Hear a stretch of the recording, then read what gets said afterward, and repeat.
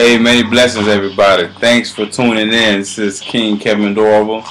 You are now officially uh, live in the building. Of course, I am your host, Mr. Kevin Dorval himself, checking in. I hope you all had a blessed day. As you can see, I'm dressed a bit sharp for this occasion, but however, you're never too sharp to represent, your ancestors. Today's show is about the Haitian Revolution and the father of the revolution, the Haitian Revolution, Mr. Toussaint, the one and only, the general that led Haiti to victory, and a couple other generals. But we're going to talk about that. So what I'm definitely going to do here is give a quick prayer, and we're going to begin with the show. You ought to know how I get down, so please be patient with me, as you always been. God's great, God's good. Thank you for everything and all things. Bless your holy name, Lord. We thank you, we bless you, we love you. I pray for better days, and one day all things will change for the better, and allow my ancestors, Lord, voices be heard tonight, and maybe have a great time, and everyone be empowered. Blessings. Amen. Yes, now this is my soundtrack. I know some of you are probably just listening and hearing this song. My man Toratino created for me. So if you need a soundtrack for your shows or your music, movies, definitely give him a holler. I've seen his information. But anyway, we're going to have a great time. This whole month of May is going to be dedicated to Haiti, you understand? To my people. And how can I not have a flag up? Actually, I do have a flag up in my office, but let me pull that down for everybody who wants to be on here.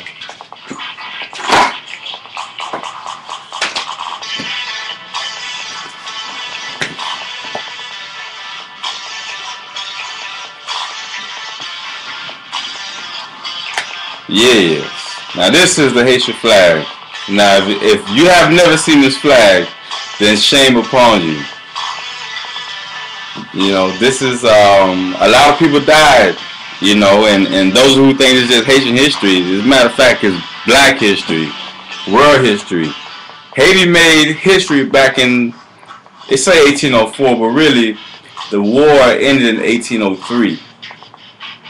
Toussaint Louverture, we're going to get into what happened to him in 1803, but it was definitely a blessing. It was definitely awesome, the fact that he was able to be there for us, and I definitely thank him for what he was able to accomplish. Now you talking about, let's go back to the history of who Toussaint Louverture is, and then so that you can understand the significance of winning that war and eventually getting freedom for all black people that were enslaved, all the Africans that were enslaved, our ancestors that were enslaved. Now, one of the things that I want to mention, and the question I want to give to everybody, why is it that never taught us this in school? When I was in school, they only give us like one sentence, if two sentences regarding Toussaint Louverture and all the things that he was able to do. I wasn't taught that. They just taught us, okay, they freed themselves from slavery, bomb, that's it. And I was like, what?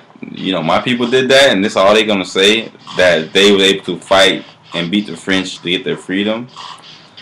There was so much more than that, But we're going to get into that, because Toussaint was able to be the first person, as a matter of fact, definitely the first black person to write his own constitution. That is remarkable, in my opinion.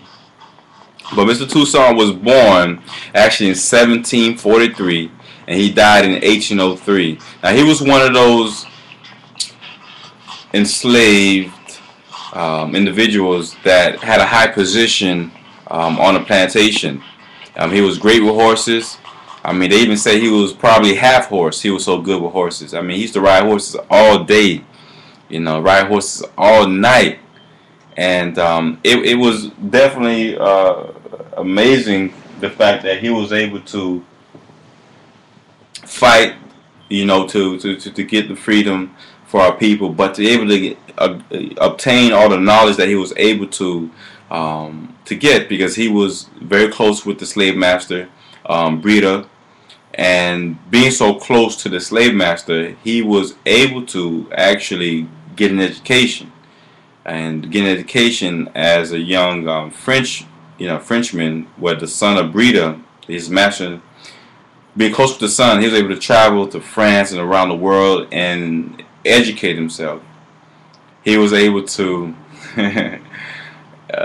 accomplish quite a bit. That was definitely a very interesting situation for you to be able to be educated at a time where black folks was not being educated, and that was something to his advantage that he obviously took advantage of. Now, being that he had that high position as an African, he was able to learn about finances as well. Mr. Toussaint, they say he was actually a multi-millionaire. He was a millionaire. I mean, he had quite a bit of money, and he obtained his money by purchasing land, horses all through Haiti, land, throughout the world. He had a wife, he had children, and one of the things that I love about Toussaint was that he also loved the garden. Now, one thing that many generals, one of the top generals of the world, or army lieutenants and all that good stuff, many of them love planting for some reason, So the fact that, you have these people fight these wars and then they go ahead and have their own garden. You're talking about like very powerful men, nothing feminine about them. But he was very fond of gardening, and I believe he did that so that he can find peace in the world of turmoil. And the Haitian Revolution began. They can't really pinpoint when it actually began, but I know it started in like 1794. Actually, a little before then, because you had a little rebellions that were sparking off throughout the land of Haiti, which back then was called Saint Dominique. Now, what set the stage for the rebellion is something that we must understand. Like, why is it that Haiti had the rebellion, and how and why were they successful? Now, you're talking about Toussaint was in charge of 4,000 generals. Not generals, 4,000 generals. Well, you could call them generals. They're all African kings and queens. There were women in these wars as well, in the rebellion. But you're talking about an army of 4,000 men and women, African men and women, compared to 45,000 French men under the leadership of Napoleon Bonaparte. Now, how is it that 4,000 men defeats 45,000? You know what I mean? That number is remarkable. Like, how do you win a battle like that? And I can definitely tell you how. This was a very spiritual battle. It was beyond the physical. You have roughly 3.5, 4.5 million Africans that were enslaved and brought to the Caribbean. Now, you're talking about not just in Haiti, but 800,000 of them went to Haiti. So a good portion went to the island, to the French territory. You have Jamaica, you got Trinidad, the Portuguese, the British, the French, the Spanish. They all had their stakes and claims in the different islands. As I mentioned, your Haiti, Jamaica, Bahamas, the Virgin Islands, many various islands. They had the slaves, Africans there, but also Jamaica had a lot of wars as well. They had a lot of rebellions as well. As a matter of fact, they were almost successful. The only reason why the Jamaicans did not win that war compared to why the Haitians won the war was because one thing that bothers me today that we can't do today. We seem to not be able to do today, but we definitely have the brain power and the might to do it, was the fact that Haitians were united. They had to be united. Toussaint, along with Dessalines, Henry Christophe, and a couple other generals, Toussaint was able to get them all underneath him. Now, why did they allow Toussaint to be the leader? One, he was educated. He spoke a couple languages. And he was also trained in war. You know, he fought for the Spanish. So he learned the art of war, you know, before he even got to the battlefield. He learned how to articulate himself. He learned how to count money. He learned infrastructure. Why not trust a man that has that kind of experience? Why not trust a man that can be a blessing to, you know, the cause? So obviously, you place yourself in that kind of situation, and everyone's kind of lost a little bit. We're like, what are we gonna do? Okay, this is what we're gonna do. Toussaint was able to get 4,000 men into the woods to train. So they trained for a couple of months on how to load up guns, how to get information, how to strategize, different tactics with the machetes, with the horses. Now, mind you, most Haitians came from West Africa, mainly in the region of Dahomey, which is today Benin. Now, to me, if you do your research, or if you're a historian like me, I'm a big, you know, historical guru. I love history, but when you get an understanding of what actually took place in Haiti and where these Africans came from, you understand that these individuals were warrior queens and kings. We've been fighting battles. That was in our DNA. As a matter of fact, the homie had one of the most powerful kingdoms in the West Africa. You know what I mean? In all of Africa, actually. But one of the most powerful ones. It went on for like 10 dynasties.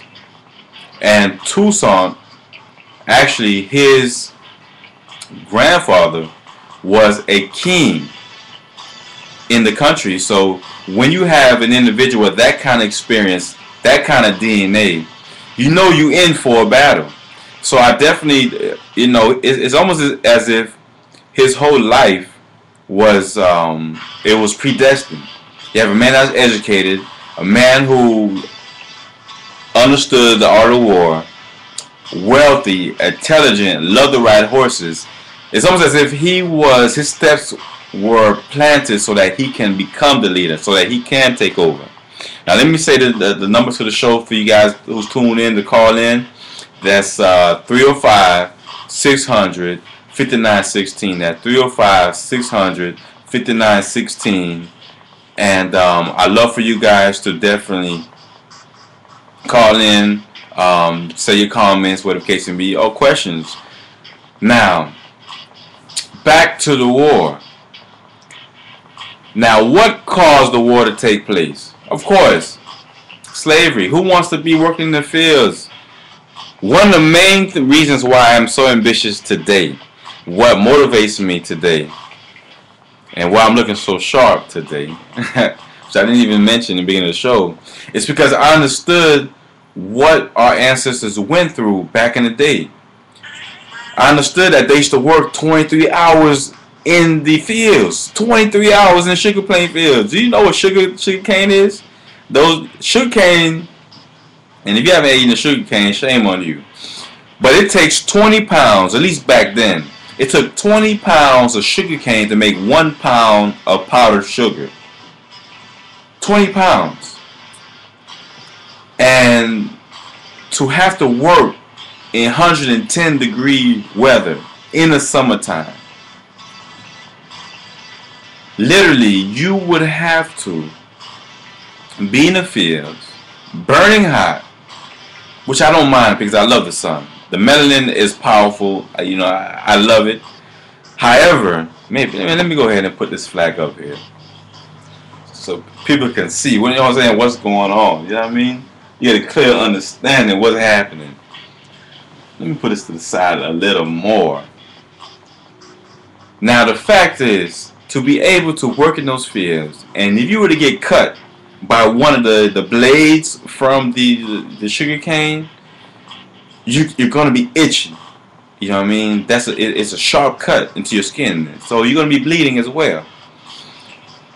And with all the sugar, now you have these ants, these red sugar ants. Now these ants aren't your ordinary ants. These ants bite you. They inject a little poison in you. So you have these ants eating away at your feet, eating away at your hands, and you have to stay out there, because if you refuse to work, even though you're being swarmed with ants, it's ant piles all over the place.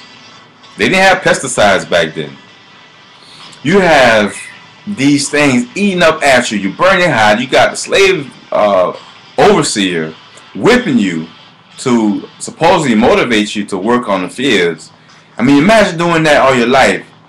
The harsh reality and the punishment towards the Africans, it was so severe that they had to pass a code called Code Noir.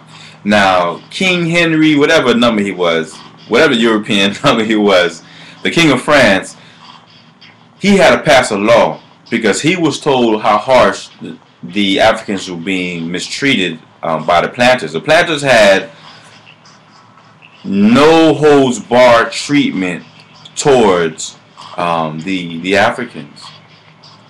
You know what I mean? They could do whatever they wanted. They can say, they can talk, they can violate, they can molest any of the kids. They can chop up any of the hands of the people, of the Africans. They could make them work 20, 30 hours back to back. A woman was to have a baby. As a matter of fact, before she even had the baby, she would work until she was given labor. That's how often, that's how harsh, a woman was being treated at that time. Now, put yourself in those shoes. Put yourself in that sort of predicament, and would you be able to take that for so long? So eventually, there was going to be a rebellion. Eventually, it was just, the environment was just pruned for that. It was, people were, enough was enough, so to speak. You know what I mean? So that's when, the fight started. Now, once Toussaint was able to get everybody involved into the war, involved into the fight, now you had the women doing their thing. Now, how did the women participate and contribute towards this war effort? They was able to do that by poisoning the slave master and, even the children and their wives. So there was a lot of poisoning going on. So you have all the French people terrified in the land. I mean, they were horrified. Now, you have different rebellions sparking off in the north and the south, the east and the west, all through Haiti. But Toussaint, being a wise man, he understood, look, if we don't get a hold of this right now, if we don't take control of this and control of the ports, we're going to lose this war and they're going to kill all of us. Because Toussaint seen the French army before. So he understood the kind of money and power they had. Now, what was going on in France? Now, France had their own little rebellion going on, which was the French Rebellion, where the king was even beheaded.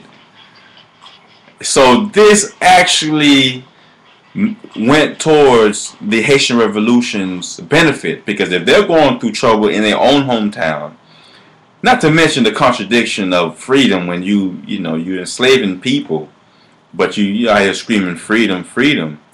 You know what I mean? That didn't make any sense. But anyway, with their attention on getting the holds of the French Revolution, it gave Toussaint and the other Africans to organize their energy. Now, if you watched my show last week, you understood I was talking about energy and controlling your energy and your focus and how powerful that was. That's what actually happened to Mr. Toussaint himself. He was able to get everyone to get focused, take over the borders, set up horse stables all throughout Haiti so we can actually win this war. Now, what was the odds of them winning? It was very slim.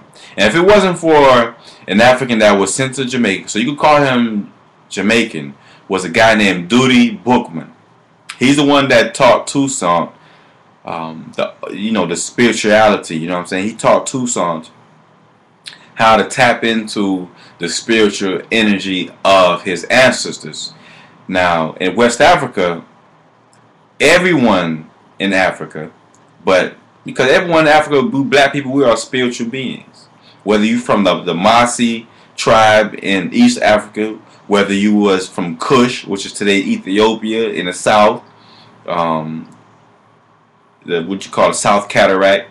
That's what they used to, back in the day before Africa was divided into 54, 52 countries.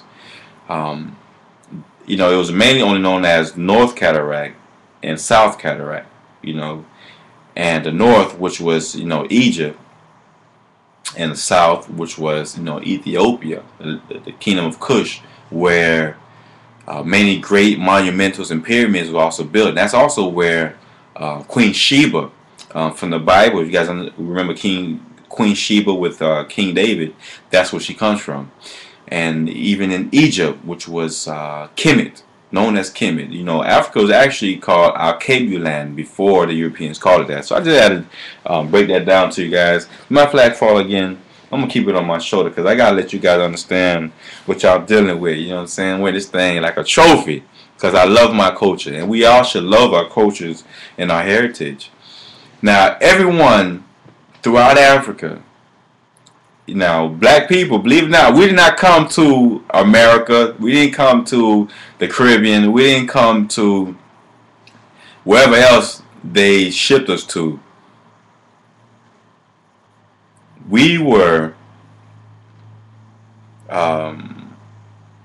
we had our own religion. We had our own spirituality. We had, our own stuff going. You know what I mean? That's who we were. You know what I mean? We had our own stuff. So Christianity was actually brought to us. Now, before then, there was something called voodoo, which is our nationality. Voodoo is what our ancestors practiced, which was giving reverence to your ancestors. We believe that everything had a spirit. Everything was spiritual, so we were always praying. It wasn't what the media portrays as worshiping idols, putting curses and spells on people. I mean, that's just a misconception that people were taught over the years, and whatever reason they ran with it. But that's not that's not the case. That made us very powerful because we were in tune with our spirituality, a higher conscious. That's that's pretty much what I am explaining to you guys, because we are a very powerful people. So Mr. Toussaint and Duty Bookman, I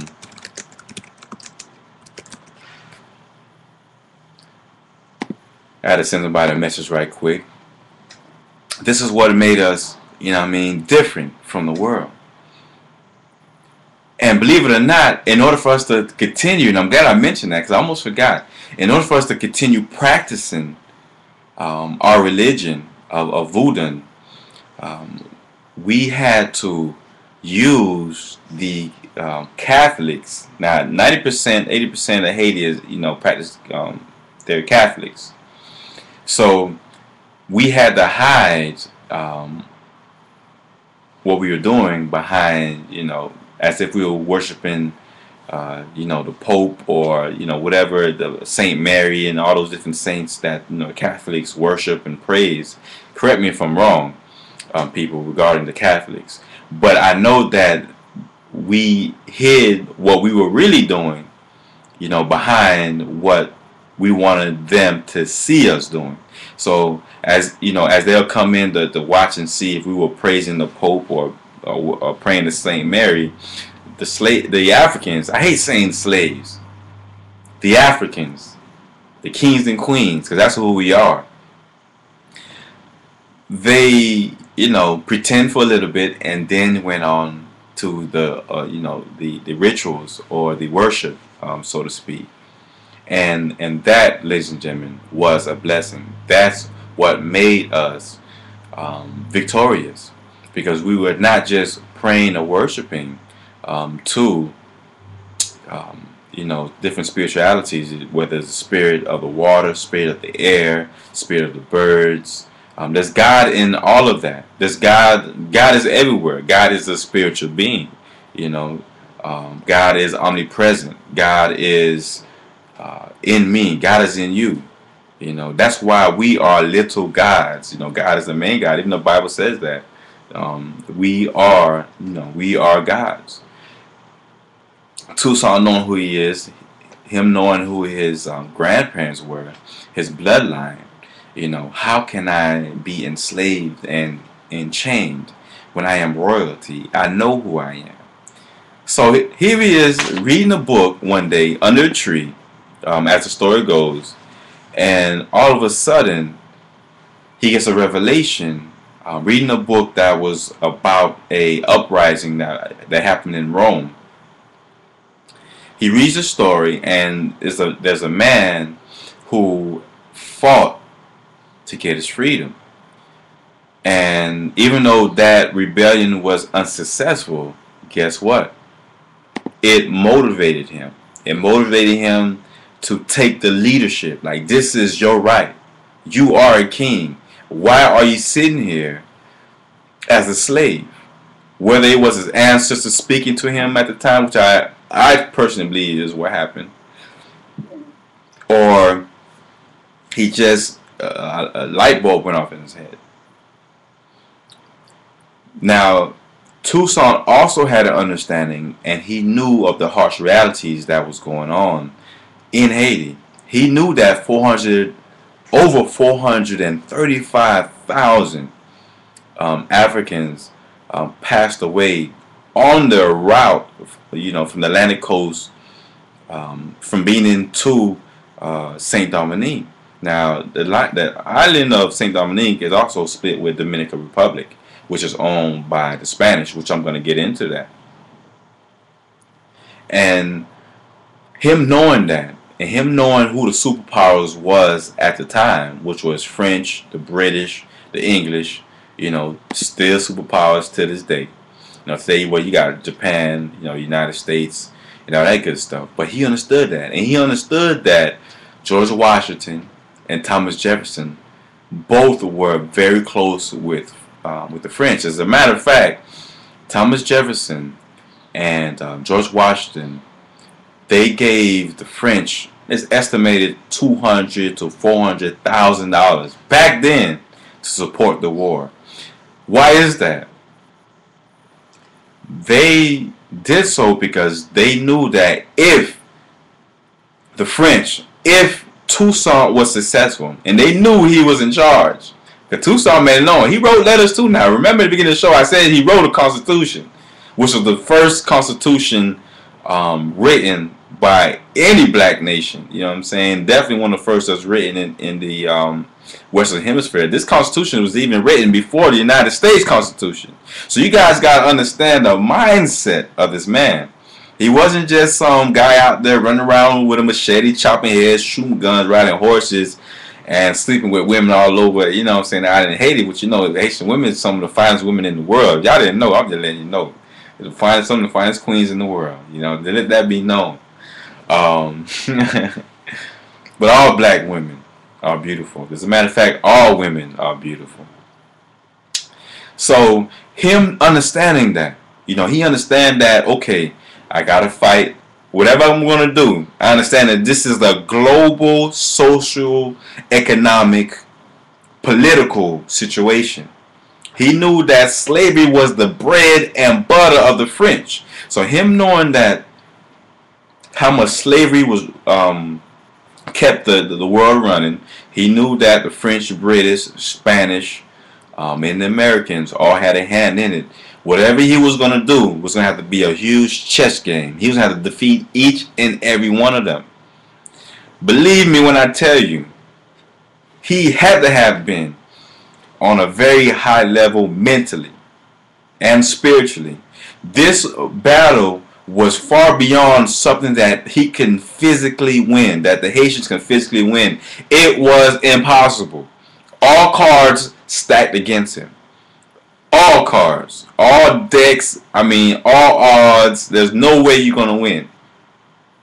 Some people say the Haitians, the Africans, sold their soul to the devil in order to win that war. That's just a bunch of BS. That's not, it's that, you know, it's some kind of folklore. They try to downplay or downgrade the victory of our people. The victory for black people, period. This war was so important. It was one of those things, if we was to lose this, all the spirits of all Africans all over the world would have been crushed. Because best believe me, all the propaganda that the Europeans promoted about slavery and how you could come and exploit and violate and, you know, just degrade Africa, they would have promoted that, look, we are inferior, we proved it, we defeated the Africans, and there would be no more slave revolts. That's what would have happened. Slave rebellions such as the one that happened with Nat Turner. How do you think Nat Turner did what he did here in the colonies, when he was able to get other Africans, well, you can say the African Americans, to revolt against the slave masters here in the colonies? How do you think he did that? He was inspired. Now, Nat Turner was a very interesting individual himself. You know, he not only was he like a preacher, he believed that, just like Toussaint, he had a calling from God to free his people. That he was the Moses, the black Moses. Let my people go. Very fiery individual. I wish I could get some of his writings, if any of his writings exist today. I'm sure some kind of museum may have, but I would love to read what was his mindset. I'm very interested in people's mindset and energy, because once he read about the slave rebellion in Haiti and the success of it, of Toussaint, he was like, why can't we do the same thing?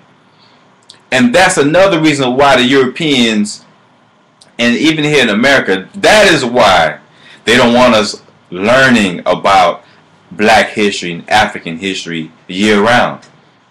It's because they want us to keep our energy, our frequency very low, keep our conscious minds low, to be more fleshy, to let the lower man, which is the body, the flesh, to take control.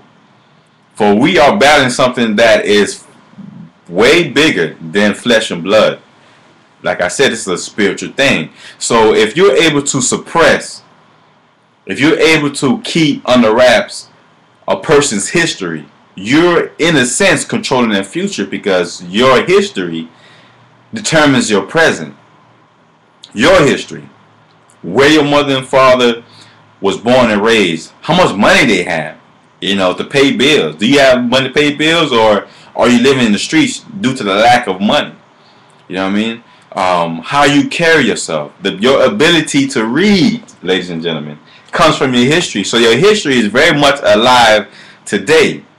So why is it that these schools aren't, teaching black history or even this Haitian Revolution on a regular basis? Why isn't it a big part of the syllabus in the history course? Because its system is set up that way to keep us under wraps, to keep us not tapped into our understanding how important and how significant our contributions was to world history. World history, this African history that I'm sharing with you guys, this Haitian history I'm sharing with you guys, that's what motivated me to do what I'm doing today. That's what pushed me while I was in college doing this research. That's what pushed me. So I just wanted to, share with you guys that, little bit of information, because it's vitally important to understand your history and where you come from. I don't care where you come from. It's from Europe, Japan, Asia, of course, Australia, the Caribbean islands. We're here from the United States of America. We all have ancestors somewhere, so it's very important to understand the greatness of your people, and also the negative or evil things of your people, to understand where or why you talk or act a certain way, so you could, reverse that curse, so to speak. Toussaint, he understood that.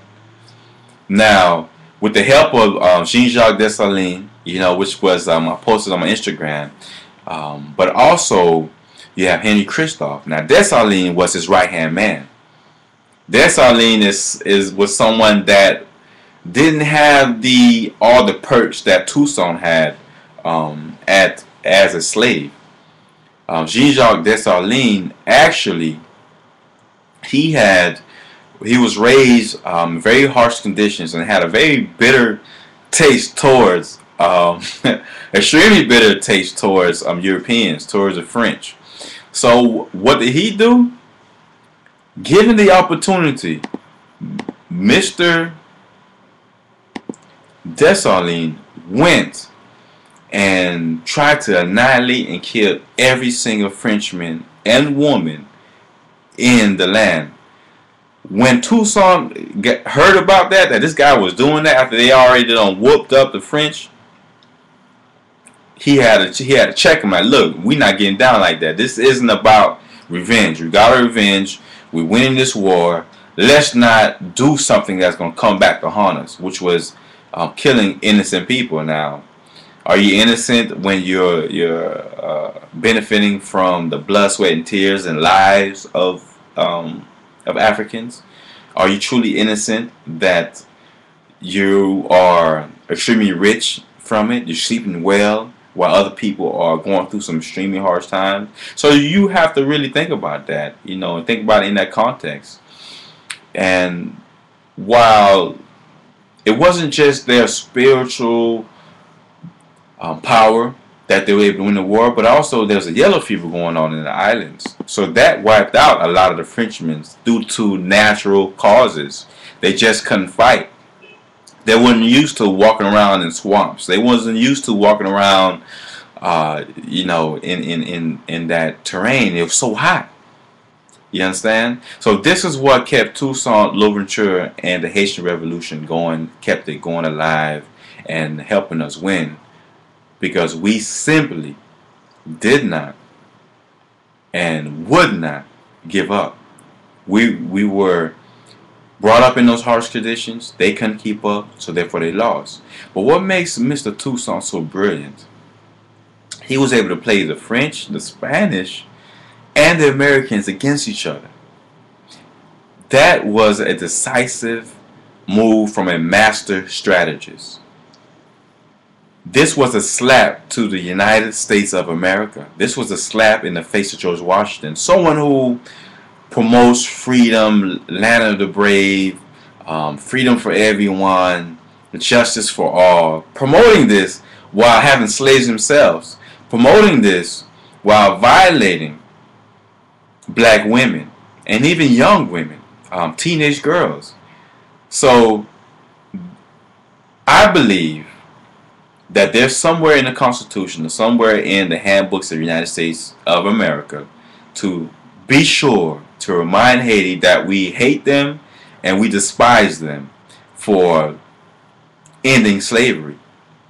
Because they knew, like all the other superpowers already knew, that this was very wrong, not just morally or ethically, but definitely economically. How can you justify enslaving anyone?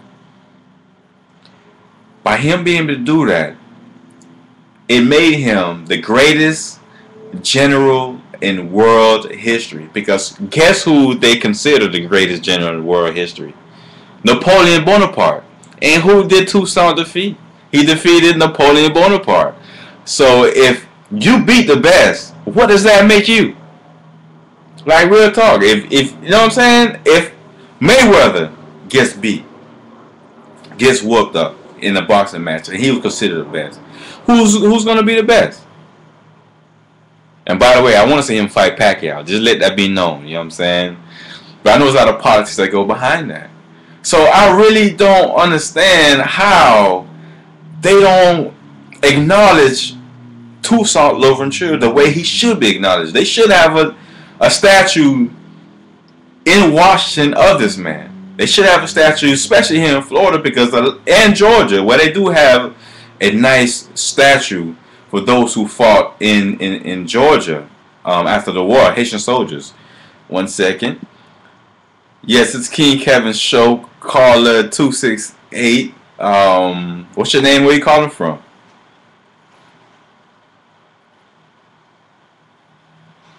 Well, I appreciate the call, my brother. And you had a question or comment about the Haitian Revolution or the greatest general of all time, Toussaint Louverture?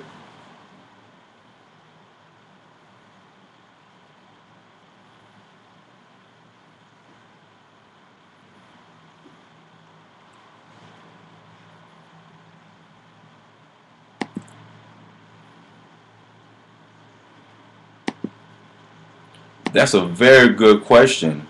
And what was your next question? Or that's mainly what you wanted to know?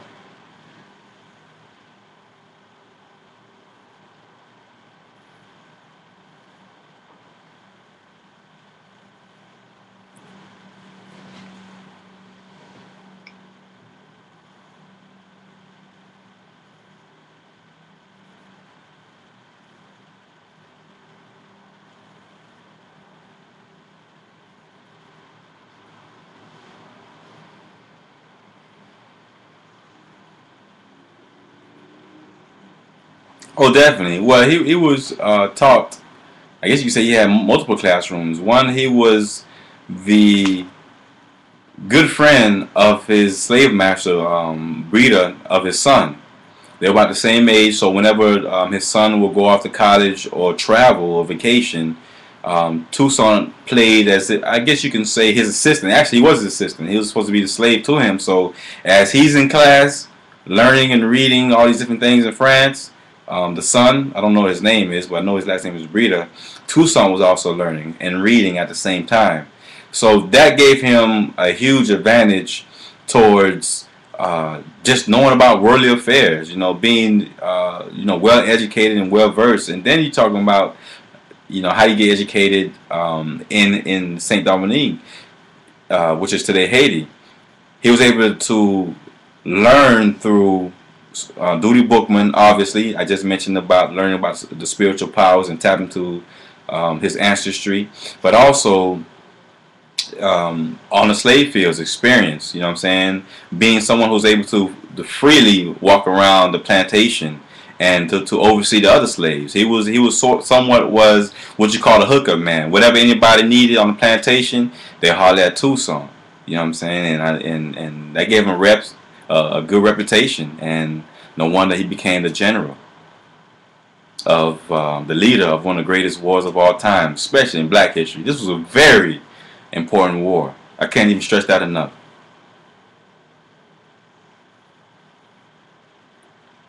All right, well, I appreciate my brother, man, checking in. I take it you're Haitian, or you just wanted to uh, learn about my man Toussaint.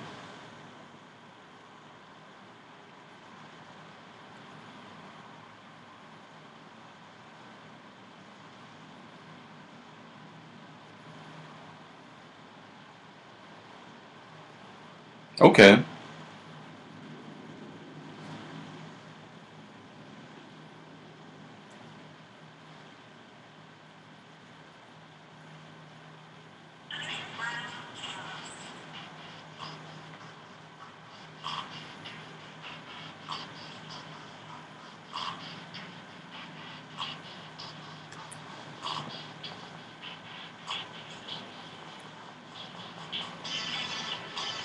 okay.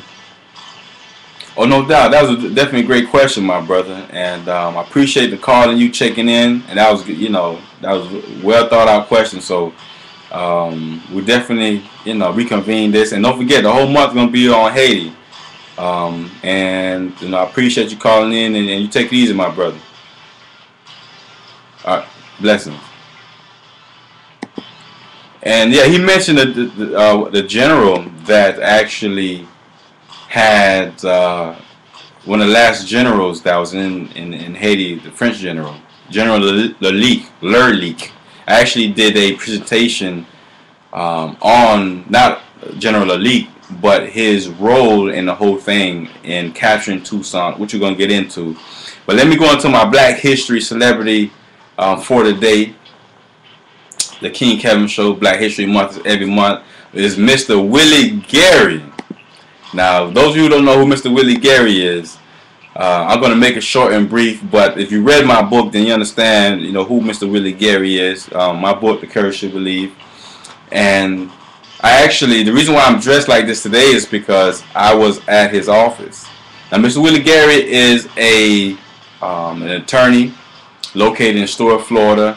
Multi-millionaire. I believe he's a billionaire, but definitely a multi-millionaire. I mean, this guy has 10 Bentleys, private jet. His wife been with him since they were in college. And these two individuals definitely about 60 years old. So, but he was born and raised, and he's not Haitian. He's American. However, he's still a brother. He was able to sue Walt Disney successfully, Microsoft successfully, Anheuser-Busch, the beer company, successfully. I mean, you're talking about lawsuits for 10 million, 20 million, 100 million, 200 million. I think his highest lawsuit he won was $225 million. So he's something very serious. And I'm going to share this with you guys. I actually met Mr. Willie Gary. But before I met him, I seen a 60-minute news special about him. And then after that news special, I became very motivated. I see this guy and they say he's in Florida. He's in Florida. Why haven't I ever heard of him? And he's right here in Stuart, Florida, 1 hour north of Fort Lauderdale from where I am.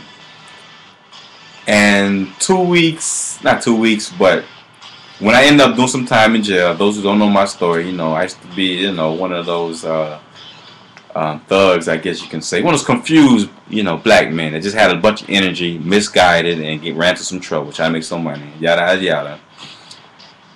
He ended up in the Black Enterprise magazine that I read about while I was incarcerated. So I'm doing about 9 months in jail. I read the article, and I'm like, wow, I got to meet this man. And therefore, I wrote a plan for my life. He wasn't in that plan, but I did say to myself, man, I'm going to meet this guy. 2 years later, about a year, 2 years later, once I get out, I'm invited. I started my business, and through a networking event, I met a woman who liked what I was doing, so she invited me to Willie Gary's Christmas party that they have every year in Stuart. And this was back in 2006, the last year they actually had the Christmas party, which was my first time going there. But they've been doing it for many years previous. They ran out the whole beach in Stuart. Like his law firm, people in his law firm, and then you have the whole block. Bismarck, Bill Clinton, the Temptations were there. Thousands of people there. Free food. Free drinks, and I'm not talking about like crappy food, cheap food. Top of the line, 3-course meals, any kind of drink and champagne you wanted. I don't think they were serving Cristal, but I mean, I'm talking about from soft drinks to milk to alcohol, wine. I mean, it was upscale. I was dressed sharp. Me and my cousin Gary, we got a rental car. We went up there in suits and business cards on deck. I mean, we had a great time. But anyway, I went to the party. I was extremely happy, that we went. Met some great people. Some people I'm still in contact with. 1 or 2 of them, actually. And about a month later, I go to a boxing match that Don King was hosting in Hollywood, the Hard Rock. A heavyweight boxing fight, right? So I walk in there. I'm chilling. And I just happened to, to look to my right, look at, there's all kind of celebrities in there. You got Bruce Willis came in there, his own. They had Bruce Willis come through his own entrance, him and his entourage. That's how major Bruce Willis was. I never knew he was that big time. I knew he was a big time celebrity, but I didn't think he was so big that they felt as if they had to escort him privately into the arena. So that was an experience. But I look to the right, I see, a couple of, black men, all three dressed in suits. So they stuck out because everybody dressed casual. They hanging out. And I looked and I noticed one of them was really Gary. I was like, oh, that's what's up. So, but I didn't just jump, directly to him. I went and sat down. And then once I got my seat, got my ticket, got my seat. And I was like, man, I need to say something to this dude. So, nobody seemed to know who this guy is except me. And so I walk I walk in front of him. And I looked to him. I said, "Hey, how you doing, Mr. Gary?" I put my hand out. Man, I'm Kevin Dover. He got up, shook my hand, and he asked me a couple of questions. And I asked him a couple of questions. And it was like, man, he was like, man, I'm glad, you out here and you're a business owner, you're doing your thing. I gave him my card, but I didn't take a picture with him. Back then, this was back in 2007. So Instagram and all of that, social media, wasn't as big as it is today. It wasn't as prevalent. But I did have a phone that could take pictures. So ever since I left that night, that fight, I was so mad at myself, because especially when I told the lady who invited me to his Christmas party, she asked me, why didn't you take a picture of him? And I was like, well, I seen him 2 weeks prior. I seen him again. I read about him. I know I'm going to see him again in the future. And guess what happened? You know what I mean? Years later, 8 years later to be exact, look at me now. I was at his office today filming the documentary, The Courage to Believe. So you get a preview of that documentary, about a month from now, because I'm having a black on black crime prevention panel here in Fort Lauderdale. And as a matter of fact, we're doing an ongoing fundraiser that I love for you all to support. You support me on here, King Kevin Show. You support me on social media. You support me in my events there when I'm having. The fundraiser going on. I send out invites with donation link to my PayPal. And this is, for those of you who don't know, this is to empower our young men and women, especially our young black men and women, our young kings and queens, to make successful decisions rather than tragic ones. Mr. Willie Gary and several other individuals, and even some street interviews, they all give a positive message on how to become successful, or how they ended up where they are. Now, not everyone in this documentary is rich. They're going to share their testimonies, real life testimonies of how they overcame adversity and how they became who they are and what they are today. So definitely big ups to Willie Gary. I mean, he definitely made my day. As I mentioned, he is huge. He's won awards of up to, I said 225 million. I'm sorry. I meant to say 500 million. You know what I mean? That's how big of an attorney he is. He does the corporate lawsuits and things like that. So definitely shout out to Willie Gary and the whole camp. And thank you, Corey, for making this happen. This would not have happened if I didn't get in contact with Corey, who happens to know somebody who knows somebody, and that person that knew somebody knew me and knew what I was doing. So this interview, it took literally 8 years to happen, but for the past 6 months, I was calling, emailing Corey, who's his secretary, and she looked out for me and made it happen. She believed in the vision. She loved what I was doing. She loved my attitude. She loved the whole thing, the cause, and she was like, why not? When I find a space to get you in here, we're gonna make it happen. So he just finished a big trial, so I couldn't get in to see him to his office until today. As a matter of fact, they were willing to come down here, but I was like, no, I want to come up there. You know what I mean? So me and Ephraim, shout out to Ephraim. I love you, man. Good looking out. Ephraim made this happen as well, because Ephraim, if it wasn't for his diligence and his ambition to film with me, along with me, none of this would be possible right now, filming the documentary. So please go to my website, my new website, which is Kevin Dorval, KevinDorival.com. and click on the support link. You can donate anything from $1 to $1,000, 10,000, 100,000, 100,000,000. Look, I'm not gonna block your blessing. Continue blessing me, and thank you for those who had donated already. Besides that, I'm so excited about the Black on Black Crime Prevention panel we're getting ready to have, and also I'm getting ready to go to Jacksonville. So I'm doing a lot, and it would not be possible without your support. And I give all glory to God, of course. Everything that will happen has happened, and you will be victorious. Now get back to the show. Now, what happened with Toussaint? Mr. Toussaint ended up getting kidnapped. He got kidnapped, which in a foolish fashion, to be honest with you. And it hurts me to think about it, because I know the potential he could, that Haiti had back then. He had already started infrastructure, building roads, communication, the ports, a tax system. He actually brought back slavery in a way, which is probably only the downside of his glory, so to speak, because he understood that we need to make money. I can't support the army and to protect Haiti if I can't pay the army. So he brought back slavery, and at a tax, the people to go ahead, they had to be forced into labor, because the Africans, they didn't want to go back to the work. They didn't want to go back to the fields. They just want to crop, grow and crop their own land and just enjoy life. Kick back, chill, have fun, drink, worship, and have babies. But Toussaint was like, no, this cannot be so.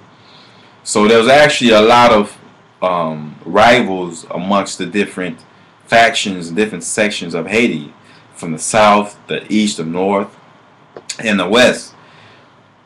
So just as hard Toussaint had to fight to beat the French, he had to do the same thing to fight other Africans who wanted to be the leader. This is where pride came in. The pride, as a matter of fact, is what I truly believe is what destroyed Haiti, because what Toussaint did, not only did he write the Constitution, but he also made himself sole ruler of the whole country. Everything had to be run by him. In many ways, that's a bad thing, because one, you put too much pressure on yourself, and number two, now if you die, what happens afterwards? So he didn't really even have a successor. Dessalines became the successor. Dessalines ended up taking over after he left. And he didn't just leave. General Lalique came to Haiti, and wanted to create a truce. Toussaint being, okay, this is my land. I just whoop y'all. Y'all in my country. Well, I'm finna hide from y'all. Of course I'll meet up with you. So they had this big elaborate tent where Toussaint had dinner with General Lalique to discuss a truce between France and Haiti. Now, what ended up happening is Toussaint went to this meeting by himself, which was his first mistake, and eventually his last mistake. Isn't that something? Your first mistake was your last mistake, because that actually ended his life. They kidnapped him, tied him up, and sent him to France, where he would be starved to death, literally. And it's cold up there in those mountains that they had him in this dungeon. So he wrote letter after letter to Napoleon Bonaparte, who despised Toussaint, because he knew from here on out he'll be known in all of history, in world history, to have been defeated by someone that was supposed to be inferior, by someone that was supposed to be unintelligent, someone who was supposed to be an animal, by an African, Toussaint. So that's why he never replied to any of the letters. He just wanted him to starve to death. He was literally, Toussaint was known as a nail in his feet, something like that. They would say a thorn in his thigh is what they called it. Dessalines, which I mentioned earlier, was a very bloodthirsty, revenge-seeking individual. He ended up wiping out every French men and women in the island. If they didn't leave, they was dead. And he labeled himself Emperor for life, which was unfortunate because now you have someone who, who wants complete autonomy and wants to rule everything. He wasn't even educated, so he didn't know what he was doing other than being a ruler and a great general. Now, don't take that from him. He was a great general. Dessalines was a fabulous general, a fabulous right hand man, and he took orders as a good soldier from Toussaint. Now, we look at Haiti today, and which we're going to get into the next show. The next week will be about the future of Haiti, and I'm going to dive back into the past. But we're really going to be focused on the next show. But what happened was, what Toussaint created was a country with no leadership. There was no provision for that. So you have a lot of leaders, a lot of Africans who are very proudful of their heritage and their culture. And it even runs down today, even in myself and many of my peers. Like, we are proud to be Haitian, but unfortunately what happens is that we are so proud that we don't take into consideration that your pride is the first sign of destruction. We're so caught up in this victory of being, the first independent black nation in the world. What about the rest of history? You know what I'm saying? What about the future? I mean, we can't be caught up so much into the past. I don't care what it was. If you're so caught up in you graduating college, what you gonna do, with the future? Get that victory, embrace it, enjoy it, like we should do as a people. But let's plant seeds for a better tomorrow. Let's put our energy more focused on that and not just on being the first independent nation, black independent nation in the Western Hemisphere, which is Haiti. We got officially our independence in 1804, but in actuality, we had our independence since 1794. Now, why did the world finally want to recognize us in 1804? It's because they had no choice. Because we did that. You know what I mean? But I'm happy about that. But I don't want that to be my sole being and purpose of being alive and being free. So we gotta, as kings and queens, come up with a way somehow, get off that high horse of being, the greatest man alive, the greatest king alive, or greatest queen alive. I'm Haitian, we this or that. Man, forget all that. That was yesterday. Yes, we are going to enjoy and celebrate, but let's put our energy on being something productive, of being an independent black nation. Let's kick out all these European powers that's in Haiti right now, that's exploiting our land, exploiting it every day. Even in 2011, 2012, when they found all that $30 billion worth of minerals and gold in the land, and all of that goes to these foreign powers that came here to drill in our land, and we got to give them all of that. Like, are you serious? That could not have been me, president of Haiti. But we're gonna save that for another day, because I'm gonna ruin what I'm gonna talk about. Remember, this whole week the King Kevin Show is gonna be about Haiti. It's gonna be about the past, present, and future of Haiti. We're gonna talk about earthquake at some point. I'm gonna have some people who are in Haiti call in, God willing, they can get through. But it's all good, because you are more than the conqueror. We are more than conqueror. Yeah, they want to project us as being a poorest nation in the Western Hemisphere, but it was not always like that. And let me say this: Haiti was at one point one of the richest countries in the world. Would you believe that? Yes, Haiti. We were economically strong, but it was the wrong foundation. It was based on slavery and all the sugar cane. We produced 3/4 of the world's sugar. You know what kind of power it is? That's like saying and that was like a drug back then, believe it or not. People were hooked on sugar. That's like a Colombian drug lord, or whatever drug lord, whatever country, owning 3/4 of all the drugs of the world. You know how powerful that person would be, or their organization. So, but anyway, that's pretty much what we had to say tonight on the King Kevin Show. I want to make sure that I leave you guys out, you know what I mean, with that tidbit right there. And of course, we're going to keep moving. We're going to keep doing our thing. It's been a marvelous night at the King Kevin Show. I finally get a chance to get out these clothes. And stay tuned for the documentary. I will not stop, nor will I be denied. Peace, blessings, and may God bless you. It's the King Kevin Show.